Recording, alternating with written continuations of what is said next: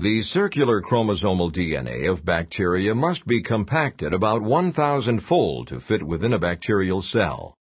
Part of this compaction comes through the formation of loop domains, where segments of DNA are folded into loop-like structures that are held in place by DNA-binding proteins. The formation of loop domains compacts the DNA about 10-fold. Further compaction is accomplished through a process known as supercoiling. In this process, which is under the control of the enzymes DNA gyrase and topoisomerase I, twists are introduced in the DNA molecule that cause it to compact by coiling onto itself. This is much like the process of coiling that you can observe by twisting a rubber band.